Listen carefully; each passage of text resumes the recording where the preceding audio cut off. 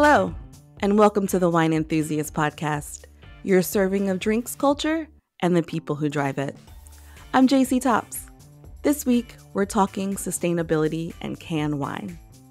While some in the wine space may turn their noses up to the category, canned wine is here to stay. In fact, according to a report from Nielsen, between 2017 and 2021, volume sales for canned wine increased more than 3,000%. I sat down with Jake Bilbro to discuss the benefits of canned wine and how his new brand is shaking up the category. Jake is a fourth-generation winemaker and grape grower from Sonoma and founder of Revelshine, a new premium canned wine brand. So listen on as we discuss Jake's unique background in wine, including the celebrity wine brand he previously consulted with, the evolution of canned wine, reducing our carbon footprints, his eclectic group of athletic co-founders, and why his wine label is unlike the rest. Every glass of wine tells a story. These stories reveal hidden histories, flavors, and passions, and sometimes they unravel our darkest desires. In Wine Enthusiast's newest podcast, Vinfamous, journalist Ashley Smith dissects the underbelly of the wine world. We hear from the people who know what it means when the products of love and care become the source of greed, arson, and even murder.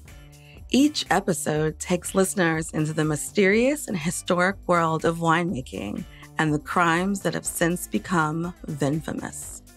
This podcast pairs well with wine lovers, history nerds, and crime junkies alike. So, grab a glass of your favorite wine and follow the podcast to join us as we delve into the twists and turns behind the all-time most shocking wine crimes. Follow Vinfamous on Apple, Spotify, or wherever you listen, and be sure to follow the show so you never miss a scandal. New episodes drop every other Wednesday.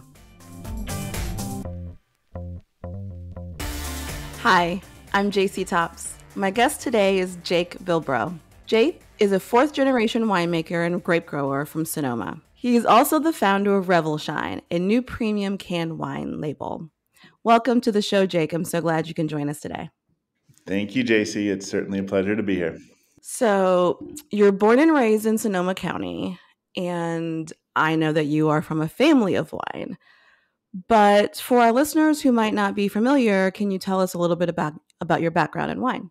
Yeah, born and raised in the wine industry, fourth generation. It goes back beyond my dad, but the real turning point was my dad founded the winery called Marietta Cellars in 1978. I was one when he started that. And that, was a big brand and still is a big brand that my brother now owns and runs, across the United States and beyond.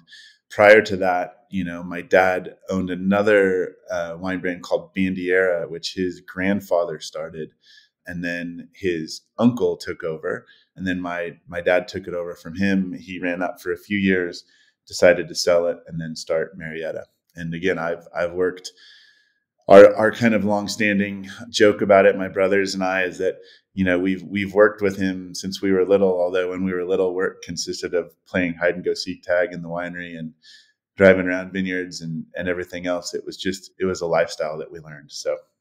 Yeah, that's so cool. So basically, like, you grew up just around wine and around vineyards and around the cellars. That's so remarkable. Yeah, at the time, we certainly, I would say I and my brothers, if throughout this podcast, if I say I or we interchangeably, it's my brothers are all in the wine industry as well. Or two of my three brothers are in the wine industry. And so, we often almost speak or work collaboratively in that regard, but even though we're separate. But yeah, at the time, it didn't seem like anything unusual. But now, as I've grown older and seen how other people have been raised, et cetera, it was pretty unique. One example, when I was a little boy, Justin Meyer, the founder of Silver Oak, used to ref my basketball games. the people that I just happened to know or be around, whether it be because of my dad and his friendships, or whether it be because it was just a small community and everybody were just community members. Now it's kind of like, wow, that wasn't exactly average or the traditional way that most people may have had an experience. But for us, it never really seemed that way. It was just the norm. And I would also add to that, growing up in a winery and a vineyard was one thing, but really growing up with my dad, what I most learned was how to garden, how to forage for mushrooms, how to hunt, how to fish, skiing, abalone diving. He was just an avid outdoorsman. Even I think he would have defined himself first and foremost as an outdoorsman. And while his entire career in life was in winemaking and starting this business and whatnot, that all somehow seemed to support his overarching passion. Yeah. Yeah. I love that. So I read somewhere that even though you grew up in wine, you initially did not want to go into wine after college.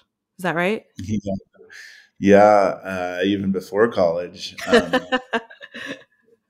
It's just what we knew and it's what we did. And driving a tractor, driving a forklift, checking grapes, picking grapes, topping barrels, kind of anything around that world was the life that we lived. And so when I was in high school, I got a job as a pizza delivery driver. And I just because it was something different. And when I graduated from high school, 18 years old and thinking I knew everything, as so many 18-year-olds do. I sat down with my dad and I wanted to have a real man-to-man conversation with him. And I said, thank you for everything you've done for me. Thank you for giving me a path and a direction. And I just want you to know that I'm never going to work for you and I'm never going to work in the wine industry. Ooh, And he never is a big word. It's a very big word. And of course, my dad being my dad, he patted me on the back and said, go get him. And off I go to college and everything else. And I had a really amazing college experience and, saw other places and things and somehow found my way back on a whim to Sonoma County. And then I never left. And all of a sudden I had to extract my foot from myself because I was saying, hey, Dad, this is pretty good. Can I work with you for a little while? Can I get a job? So Right. Well, of course, he just welcomed you back. he did very much. But I think that one thing that my dad did that, we could talk about my dad probably more than anyone else. My dad passed away a few years ago, but he was my best friend, the most influential person in my life, just an extraordinary person. And I love to refer to him as a person, as a friend, because I think our relationship unquestionably stretched beyond the boundaries of father and son.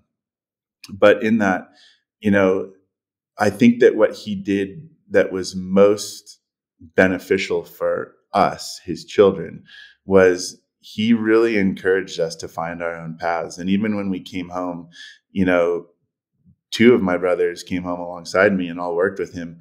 And, he encouraged us. He said, okay, well, if you really want to work in the wine industry, go get a job at Geyser Peak Winery, or go do this, or let me introduce you to a distributor and go be a sales rep. He didn't, there was never an expectation placed upon any of us that we come home and work for him. And even when we expressed interest, he pushed us away to a certain degree until we really expressed our desires. It was only at that point that he really said, okay, well, then let's do this. And I think I certainly look at my own children in my life and secretly, as much as I hope that they all are around me in so many ways for the rest of my life, because I love them so much, what I really want is for them to go out and blaze their own trail. And so I, follow in his footsteps and encouraging them to go far and go deep and go wide. And if I'm fortunate enough that some or all of them decide to come back in some vein with me, then, so much the better. But I think in encouraging them to find their paths farther, I think that's probably the best way, in hopes that maybe their paths might bring them back closer to home. Oh, that's great. I've met your kids and your kids are great. Thank you. They are. I am excited and happy that I can say that I think, at least from my perspective, my relationship goes beyond being a father to them. They're my friends, and we do a lot together, and it's a really beautiful relationship. Superseded only by my wife, who without her we wouldn't have them. So So this was at Marietta Cellars that you started to work with your dad. yeah, correct. Okay. So, and now at some point you decided that you wanted to go out on your own. At what point was this? Let's see, about 16 years into it. For a long time, it was just my dad and I. And boy, did we have fun. And we had fun because we were, building Marietta. We were selling wine across the country. We were growing, and we just were really in lockstep with each other. And over time, two of my brothers came home to work with us, which we welcomed and we brought in. And as it went along, though, number one, I think that the strongest thing that my family has is our commitment to being family first. And that's before business. That's before, anything else. We really prioritize family.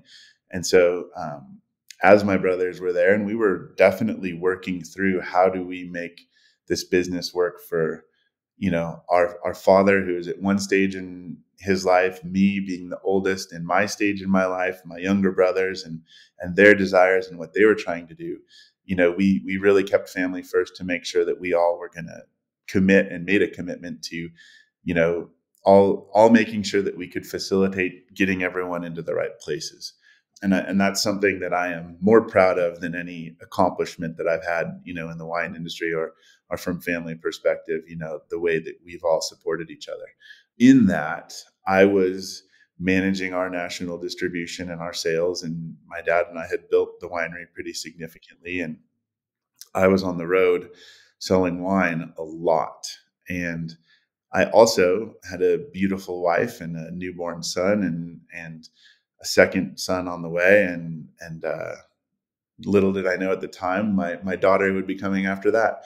But it just wasn't working, and I couldn't be on the road that much and fulfill the obligations that I needed to for our business, and simultaneously be the father and husband that I wanted.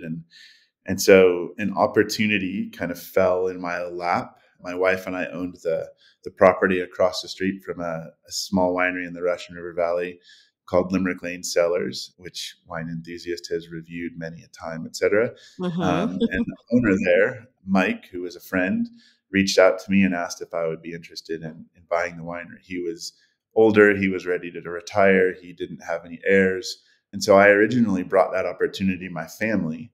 But again, because we were also working through how do we fulfill the needs of my father at one stage in his life, my brothers, et cetera, we just couldn't figure out how to already take a somewhat complex situation and add more to it. And so instead, what we did, I asked my family for their blessing, and they all unilaterally gave it, which was wonderful.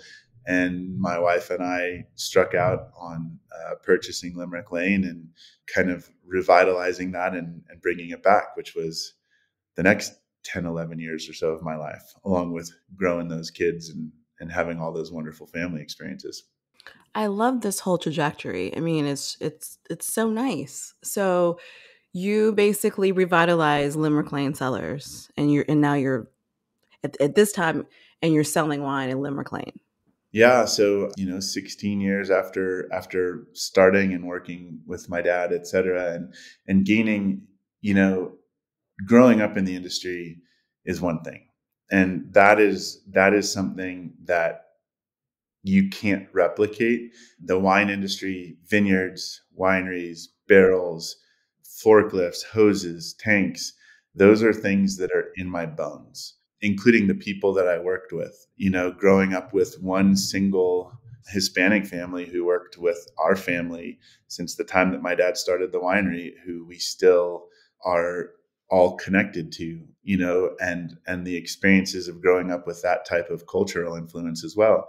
That can't, that's not something that you could replicate now. That's just a part of who I am. And so there was a history to it, but then it turned into more of a business as well, or the true business aspect came into it as I came back from college and started that side of it. And then the evolution into Limerick Lane really allowed me to bring both of those back together. My children grew up on a vineyard. They grew up, in the winery. They grew up a part of my wife and my, building Limerick Lane at that point. And they grew up, in their way, even probably even more so than I did, with that cultural infusion of this, of that really, beautiful Latin culture that I think is really important and is something that's often overlooked or understated, and just in the wine industry. That there would be no California wine industry Yeah. without that culture and without those people. So Yeah, without like understanding that it was a diverse group of people that kind of created the wine country. absolutely. And I think something that I think is probably one of my dad's greatest achievements is that his first employee, Roman Cisneros, who is my brother, Roman is now, let me think about this. He is, I believe, 51 or 52. He has only ever worked for my father and now my brother. He's worked at Marietta his entire life. That's the only job that he ever has. He has now 3 grown, beautiful daughters. He owns a home in Healdsburg, California. And when my dad passed away, Roman was in his will alongside his own children. And my dad taught us, and Roman was part of our family and still is. And I think that there are others. I would not say that my dad, the way he interacted with, his employees is alone, or, but I think that the way he interacted with them and how he taught us predicated how my brothers and I do business and how we look at our employees and how they are completely part of our family. Yeah, that's great. When I was doing research for this interview, I read that you actually did some consulting in France for Brad Pitt's label, Miraval. I did. So I had to ask you about it. Yeah, that's funny. That's not one. You read pretty deep to find that one. Uh, I did. and that's certainly nothing that I shy away from talking about, but it's also certainly not what I promote first and foremost. A friend of mine, a mutual friend of ours, who was a huge wine lover and who bought a lot of wine from me at Limerick Lane, and who was and is a very good friend, reached out to me and said, "I have a friend who's purchasing a vineyard and could use some help, and would you be interested in helping him?" And I said, "Sure," not knowing who it was. And then he told me, and my eyes kind of got a little bit wider. And that was a really great experience. That was a really cool place to visit, and getting to see the insides of how that amazing brand developed was really educational for me. And then it became something that I didn't talk about too much for a long time, because I was worried that people might look at that experience and that would somehow define my accomplishment. And so this isn't meant as a humble brag. What we did at Limerick Lane, certainly we had some very, very highly accoladed wines. The wines are still reviewed. I think to this day, Limerick Lane is the highest rated Zinfandel in wine enthusiast history. And I also believe it's the highest rated still rosé in wine enthusiast history. And, those types of accolades certainly got us into a world, a pretty high profile world. And so, Mr. Pitt wasn't the only person that I interacted with on that level. And I did a lot of really high profile events, and that was a really educational thing for me, which helped me to learn, number one, how much respect I had for him for wanting to build that authentically and build that in a way where it wouldn't be perceived as just simply a celebrity wine. But number two, it also made me realize really how special it was what I had too, and what my father had given my brothers and I, and the uniqueness of what we had within the industry. And so I learned that he could build a brand his way. And I also learned that I could build a brand my way. And they both could find, really great success depending upon where we wanted to go. Yeah, I think that's a great point. I think the celebrity wine market is very saturated, but I do think Miraval it's a great product. It's a great wine and it sells very well. So I think that's one of the reasons why they're successful. Well, yes, and I would say that the name doesn't hurt by Right. any stretch, but I think that the validity really comes from their partnering with the Perron family. Chateau Pocastel, Vineyard Brands, all that. Those are pretty knowledgeable folk within our industry, and I think that brought a tremendous amount of validity and know-how to something in a sense to where they could build something, with a level of authenticity that could supersede the celebrity. So let's get into your new project. Yeah. You have a new label, Revelshine. What is it and why did you decide to start it? Revelshine is honestly, I think it's probably where I was supposed to be in the wine industry this whole time. But I think that it took a lot of experiences with family, with brothers, with vineyards in France, with all these other things to really figure out how and where I could most authentically fit and not just fit but contribute. And so, again, going back to it, my dad was an outdoorsman, if or more so than he was a winemaker. And I have a picture that I unfortunately lost. That's the biggest bummer of all of this. But I had a picture of my dad. He and I were in Alaska fly fishing together, and he was in the middle of a stream, and it was just the most quintessential perfect picture you could imagine. He was in full cast. He was the only one in the whole stream fishing. He was completely by himself. The colors and everything were so vibrant. And if you looked closely, he had a bottle of wine stuck in the top of his waders. And that kind of meant everything. And when I look at my life, my wife and I, our wedding vows to each other were that we would hike and bike and surf and ski and do everything we could with each other in the outdoors as long as we could together.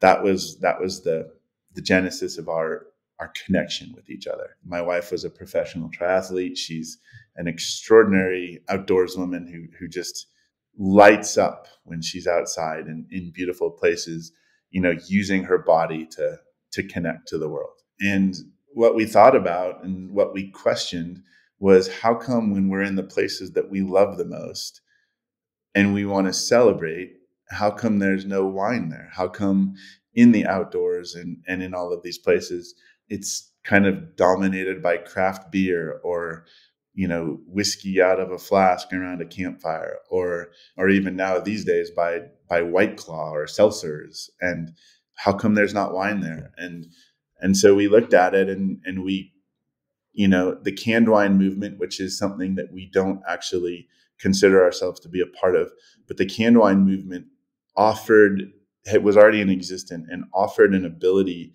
to get wine into those places. But there were parts of it that we felt that it had really gotten wrong. And so our goal was to see if we could draw from my historical, knowledge in the industry, draw from our love from the outdoors, and then draw from a myriad of different types of packaging, et cetera, to create something, really unique. And I think that we've accomplished that. Revelshine, we consider it to be an unbreakable bottle. It's multi-serving. It's not single serving. It's a true bottle that you open.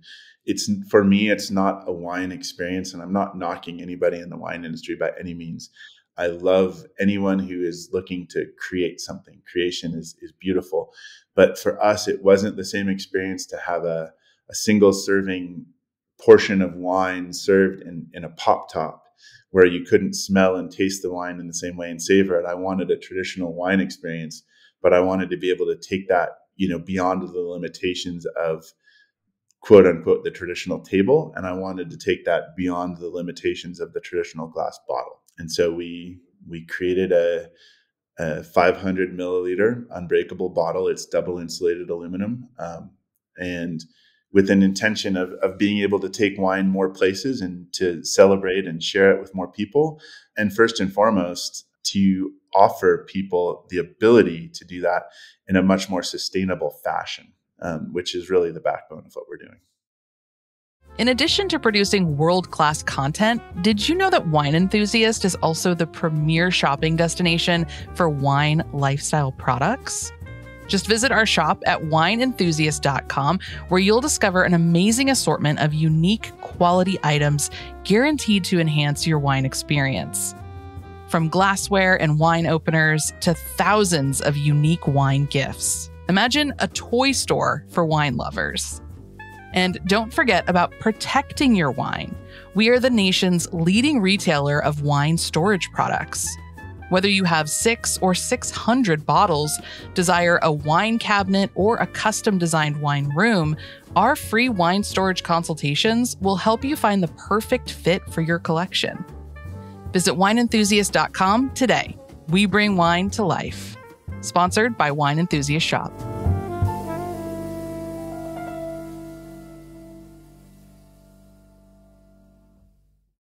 So is it because the aluminum is more of a higher grade, or is it because of the top? Why is it that you don't consider yourself as part of like the canned wine movement? The canned wine experience for me, we tried that when we were trying to solve the problem of why can't we get wine in the places that we want to go. And my wife and I, we live in Ketchum, Idaho.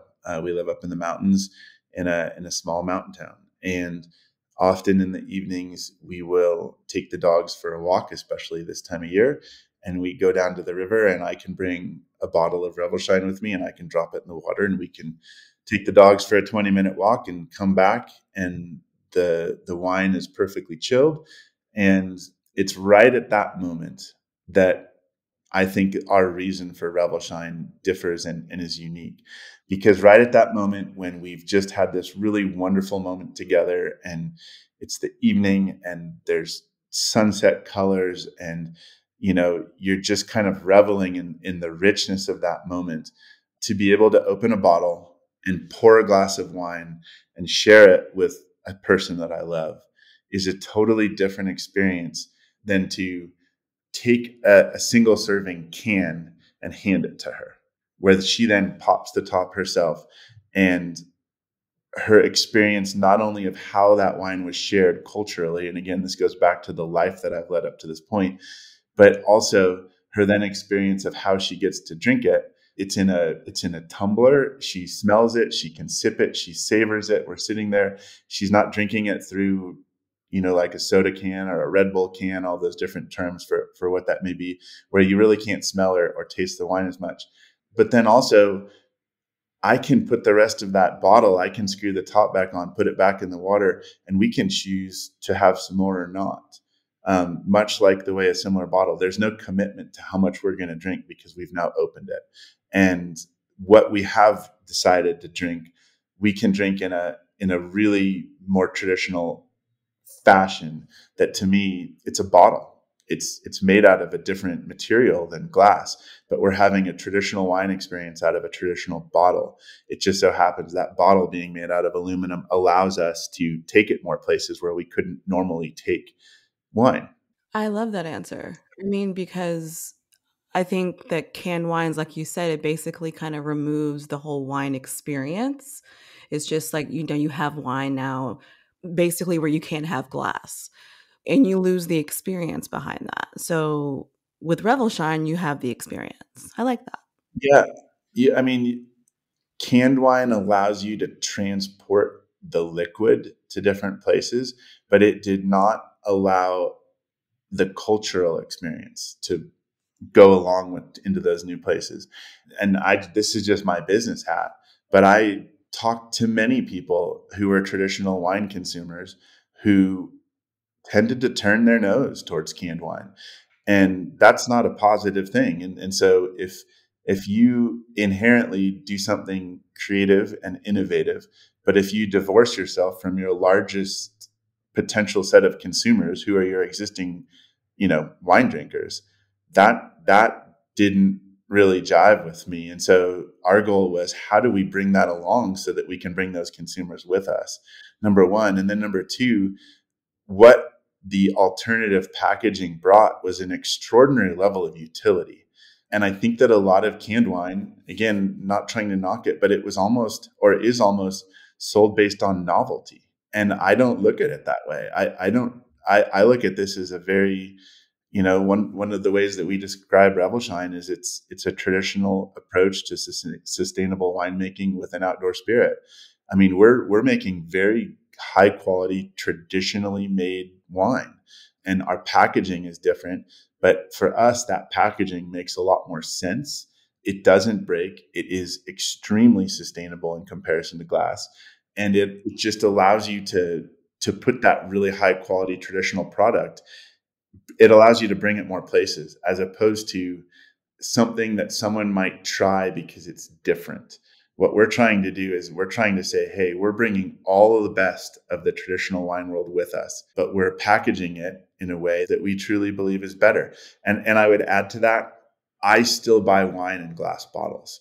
So wine, and historically, if you looked at the majority of consumers in the United States, well, I can't say the majority. If you looked at the way wine was consumed and the way that I was growing up and prior, there was a much higher percentage of consumers who bought wine and cellared it and aged it. In this day and age, it's an astronomical number. It's above 90%. More than 90% of the wine that's purchased in the United States is consumed within 48 hours of purchase. So you don't need that glass bottle or that cork to age that wine.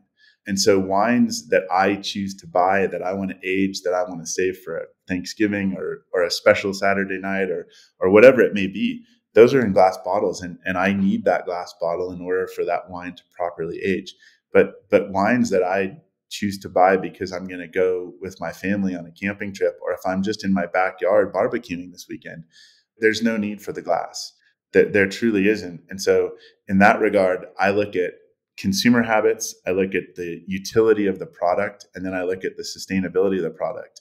And I firmly stand behind the fact that I believe that our version of an unbreakable bottle is better. It's evolved with the times, and that's something that I don't think a lot of the wine industry has looked at.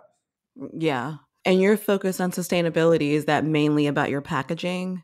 Yeah, so that's a really, really interesting point. And I have to say that in the genesis of this brand, sustainability wasn't at the heart of it. It was the utility. It was, how do we get the wine more places? But as we evolved and really took this deep dive into it and really learned some pretty startling data, from farming, from when you look at from the time that you start farming in the vineyard, running tractors, doing all of your vineyard work, et cetera, through harvest, through crush and winemaking, through barrel aging, through bottling, through transporting that wine to distributors, then to retailers, and from the time that it goes from being in the vineyard to a consumer.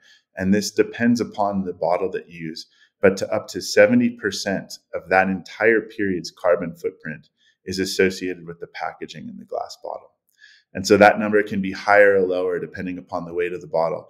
But glass is a carbon intensive product to make, and it's heavy. And it's also not as recyclable as aluminum. Aluminum is the only product out there, and I'm not just referring to glass, that's infinitely recyclable.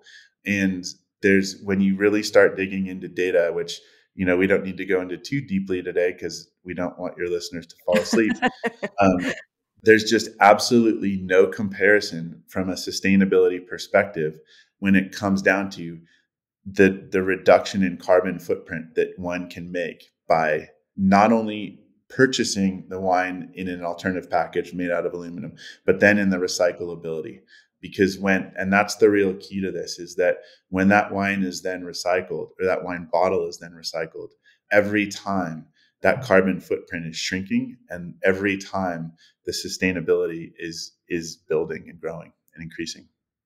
I love hearing, I didn't know that. I love hearing about this because normally, sustainability has become this buzzword in the wine industry. And it's like, you ask certain people and a lot of times they don't know. They just want to use those terms because it's what's buzzing right now. But I like the fact that you really gave thought and into why this matters.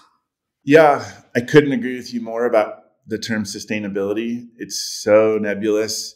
I think oftentimes wool can be pulled over the consumer's eyes about it. There's so many different ways you can slice and dice something. It's kind of similar, not to toot my own horn, but it's kind of similar to the term old vine in the industry. There, for decades, there was no definition to old vine in when you would label a wine. But when you would make an old vine Zinfandel as opposed to a Zinfandel, you could charge more because there was a perception of quality. I didn't like that because who knew how old it was? And so at Limerick Lane, we actually told you just how old it was. We made the 1910 block. That wine is made from a vineyard and from vines that are 113 years old now, and we made a 1930 floor block. We made a 1970 block. We chose on every chance where there was a potential old vine situation. We just said, we're going to say exactly how old it is and let the consumer decide. And so with Revelshine, with what we're doing now and the extreme opportunity within the sustainability, aspect of this brand, we're a part of 1% for the planet. I promote it as often as possible, but we really try to use, actually that's a really important part of our brand. As I referenced and alluded to, if I sat here, JC, and just gave you statistic after statistic and data point after data point, your eyes would soon start to glaze over. We've all heard enough about the importance of recycling, and we've all heard about that. I think something that most differentiates us is the fact that we brought on some of whom you've met, the premier athletes within the surf mountain world, as well as musicians who all are equity partners and co-founders in this brand with us. That was really intentional because, I can tell you stories all I want, but, if we have Emily Harrington, one of the leading female rock climbers in the world, Jeremy Jones, one of the leading, snowboarders and founder of Protect Our Winners, Shane Dorian, one of the top surfers in the world, Salema Masekela, the list goes on. But to have them as co-founding partners in this with us, they can speak to the importance and their love of the outdoors in a way because they've committed their entire life to that. And to say it in a really blunt way, they can make sustainability and recycling much more interesting to the average consumer than I possibly could. I love that. Yeah. So yes, you do have an assortment of pro athletes who are co-founders who, yes, I was very lucky to meet, got surfing lessons and everything. It's so exciting. Best That's day of right. my life. Just remember, I was the one who swam you out there, JC. I handed you off to Shane, I believe, or Dane Gadaskis, but remember, I was the one who swam you out there. Yeah. I mean, watch out. I might become the next pro surfer. You never know. I think it's in the cards. Why did you decide to bring on like such an eclectic group of athletes? That was the world that we live in. Again, my wife and I are avid outdoors people. And over time, we had met this group of people at various events and the things that we did. Even in my world, with traditional wine, I found that I kept gravitating towards meeting musicians and athletes. Even when I was at those high profile events with celebrities and others, I somehow kept on ending up over with the athletes. And what we thought about was, well, and we alluded to this earlier in our talk, the potential oversaturation and or clichéness of a celebrity wine. And so our goal was absolutely not to bring these people on in a way where it would seem like we were inauthentically using them to promote our brand. But these are true friends of ours. We authentically share all of the same common interests and values. And I think that you saw that in spades that weekend. We surf together, we ski together, we share our lives together. We both have the same passion of outdoors, and we found that we all like to celebrate together too. And so when I even softly floated out the idea of, would any one of them like to become a part of this with us, they all jumped and said, yes, we believe in this. And when we then went further and really showed how much of a difference we could make in terms of the reduction of a carbon footprint with this wine, they really jumped because they care about the environment. They care about their playgrounds. And so as an offshoot of that, not only do we get to have really wonderful experiences like you got to have with us, where we're just out celebrating and enjoying life together, but we do have a very powerful way of promoting this brand that, not everyone does. And they are true founders. They are truly a part of this, from the very inception. I'm curious where the name Revelshine came from. Yep. Revelstoke is my favorite ski resort in British Columbia. And, the other part, of course, seemingly as everything does, goes back to my dad. He was a huge music lover. He never took lessons, but he could play the piano, he could play the guitar, he could play the harmonica, he could even play the accordion. Although he was taught the accordion lessons when he was a little boy, but he could do that. And I would say in the midst of all that he and I shared together, music kind of was the fabric within which everything else was shared. Growing up in the winery, there was always music playing when we were working, cooking meals and dinners together. We always had music playing. We used to take drives around the valley at night. It was everything. And we would always share new artists with each other, etc.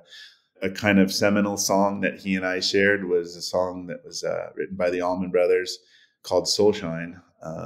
You got to let your soul shine. It's better than sunshine. It's better than moonshine. And it's damn sure better than rain. And so, kind of taking everything that he taught me, taking my love for the outdoors, and then looking at the fact that every single term or word in the English language is trademarked, I realized that we probably had to come up with a name in order to actually be able to have something that wasn't trademarked. And then I also wanted something that felt really authentic. And so Revelshine it was. I love that. The wine is so good. I was actually shocked. I think nowadays canned wine is getting a lot better, but I think people do have preconceived notions about canned wine. And I remember tasting it, like I was tasting the red wine for the first time, and I made this face of shock, and my wife was like surprised, and I said, "Yes, this is so good." I mean, the wine is really, really great, and like I think people need to hear that. Like it's great that your focus is on sustainability, but it's really great wine too. I love that. And I loved that when we had our weekend that you brought your wife. That meant so much just as an offshoot, because as I said, I brought my wife and my children, and it was about family. And I loved that Emily and Adrian brought their little boy. And I loved that it was a weekend of families getting together. I didn't want to overlook that fact of how meaningful it was that we all got to share that experience together. Technically you and I were working, but we got to, we all got to get our families together, which is at the core of what we do. In that, I also love that you had that experience with the wine. Again, I agree with you that canned wine is getting a lot better, but I think one of the ways that canned wine missed the mark, in addition to not realizing the utility and more selling wine based on the novelty of the packaging, I think that canned wine at first, both because people were learning and figuring out how to bottle wine in that type of packaging, but I think that they put a style of wine in the bottle that didn't align with my tastes. And I wanted to put really good wine in the bottle, and I wanted people to have the exact reaction that you did, and I wanted them to go, "Wow." I think that that's core to it. I don't like sweet wine. None of our wines are sweet. They have no residual sugar in them. And I don't like the red wine in particular. That always makes me smile the most, because the rosé and the white wine and the sparkling, which you didn't get to try that day, but those wines, I have a little bit of an ace in the hole because I can get them cold. And so when those wines are cold, regardless of how good they are, they just kind of go down a little bit easier. Cold rosé at the beach, who's going to complain about that? But the red wine, I couldn't do that. And so that's actually always been my favorite wine, because I've now been able to pour that wine for a lot of people, and a lot of really wine knowledgeable people, who that eyebrow raising moment where they go, "Wow," is really, really meaningful for me, because we're putting real wine in this. And again, it's a better package, but we are not forsaking the fact that, or forgetting the fact that at the heart of this is the wine that we're offering. And so we're offering really, really good wine in what I consider very much to be a better package. Is this a direct-to-consumer product, or are we going to be able to find Revelshine in stores? How is that working?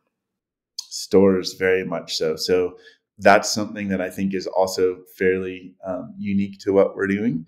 I would agree with you that quote traditional canned wine is getting better, and I've purchased wine direct from producers that has been really surprising, the wines that they're putting in their cans, and I do believe that it's getting better.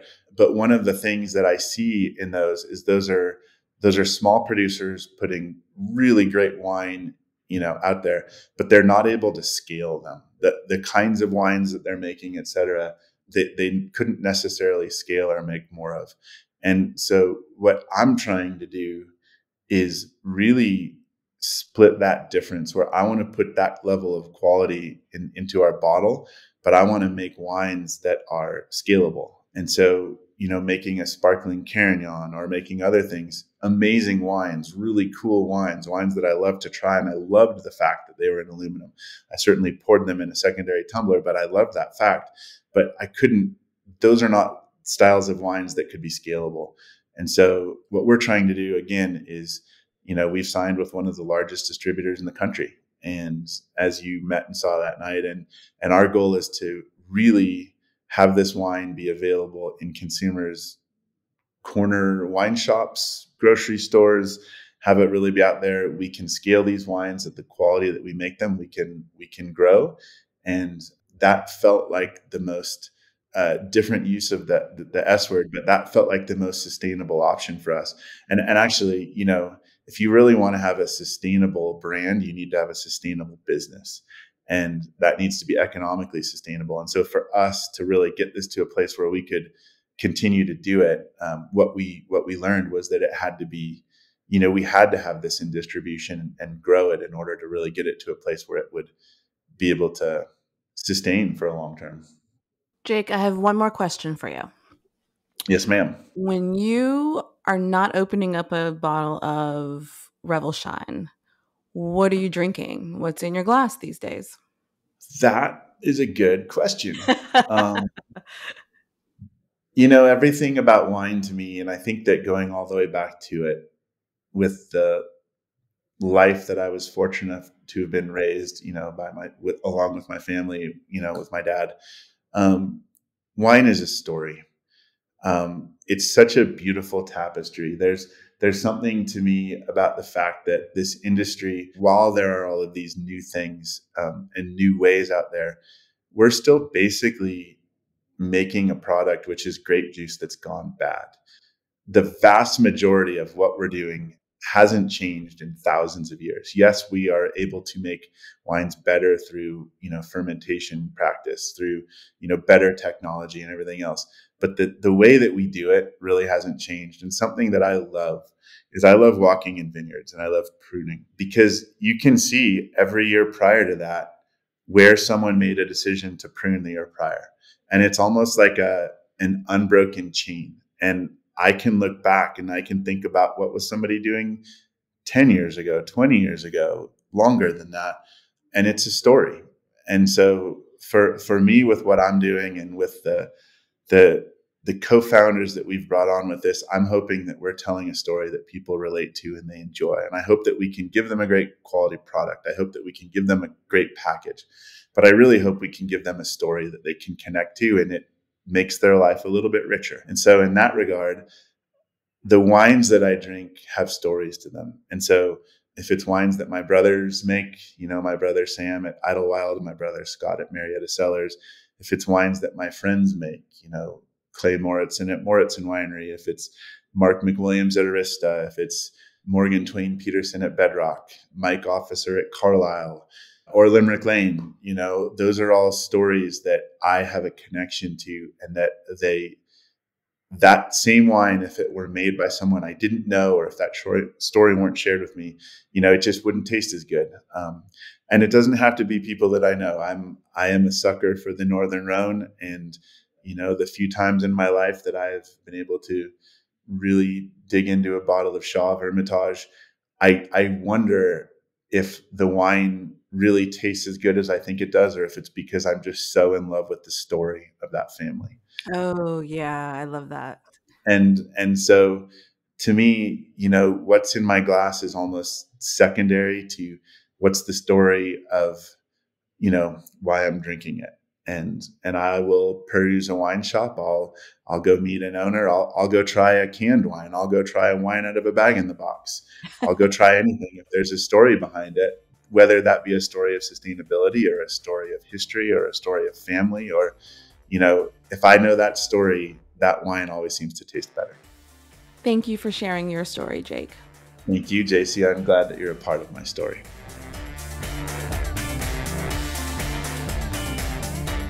With its numerous benefits, it's no wonder the category that started 20 years ago has only grown. Canned wine defies the misconception that wine is only for stemware. It's incredibly sustainable, and it helps us enjoy wine in the great outdoors. And now, the evolution of the category has brought us game-changing brands like Revelshine. What are your thoughts? If you like today's episode, we'd love to read your reviews and hear what you think. And hey, why not tell your wine-loving friends to check us out too? Remember, you can subscribe to this podcast on Apple, Google, Spotify, and anywhere else you listen to podcasts. You can also go to wineenthusiast.com/podcasts for more episodes and transcripts. I'm JC Tops. Thanks for listening.